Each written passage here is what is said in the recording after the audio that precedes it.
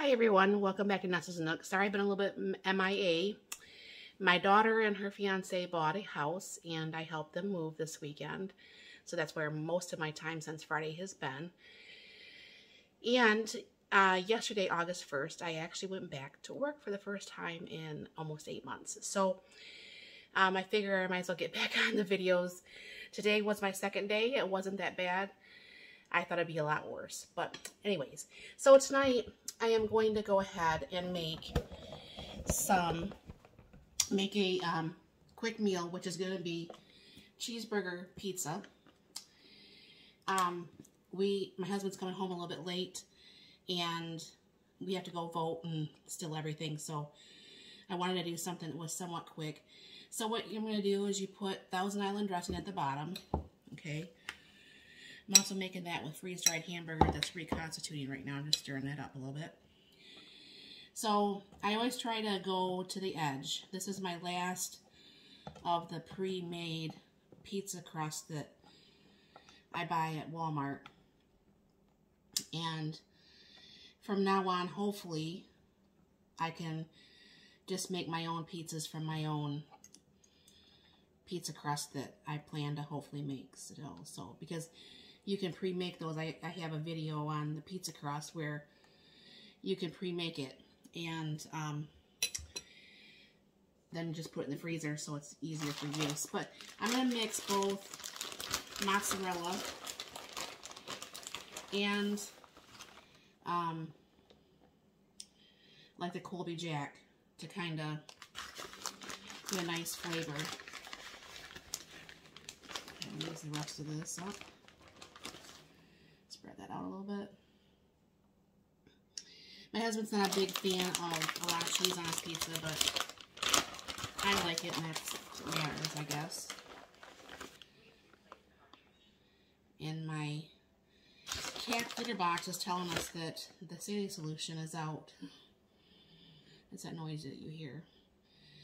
He's got a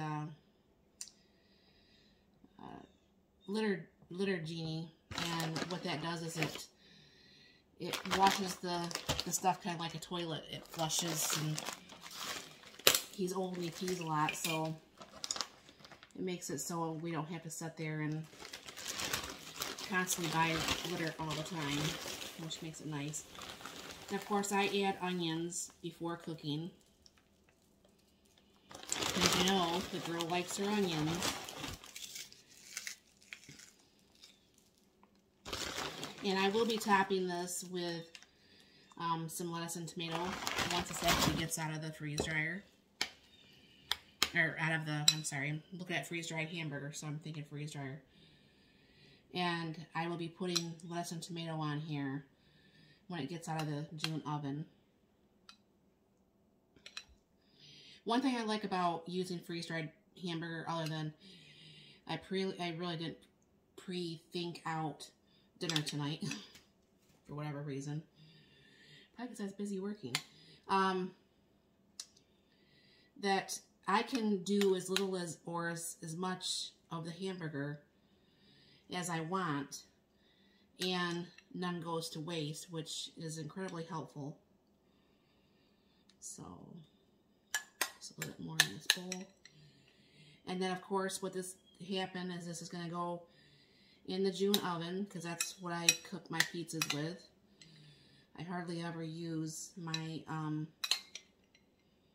real oven for much, so spread that hamburger out just a little bit. A big piece of chunk of onion. And then what I'll do is go put that in the June oven real quick. Hold on. So there it is in the June. And the one thing about the June, when you close this, because it's got a camera up above, okay, usually it does. Okay, and then all you gotta do is hit pizza, continue, and start baking. 17 minutes later, we'll have a pizza. I'll keep you posted on this. Then of course, I'm gonna use my Vidalia chop wizard to go ahead and cut the tomatoes. Again, like I said in previous videos, This will cut the tomatoes about the size of like Taco Bell tomatoes. What I don't use tonight will be used for salads for me during the week.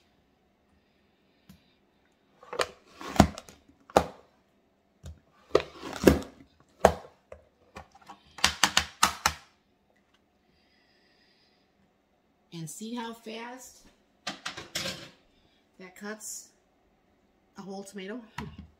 I love that thing. Then of course I have some sliced lettuce already, and I'll go ahead and bring you back once we take the pizza out. This is before the lettuce and tomato, and this is afterwards. So this is a cheeseburger pizza made with freeze-dried hamburger, lettuce, tomato, onions, and Thousand Island dressing. Thank you very much for stopping by. Please like, share, and subscribe. Have a blessed day.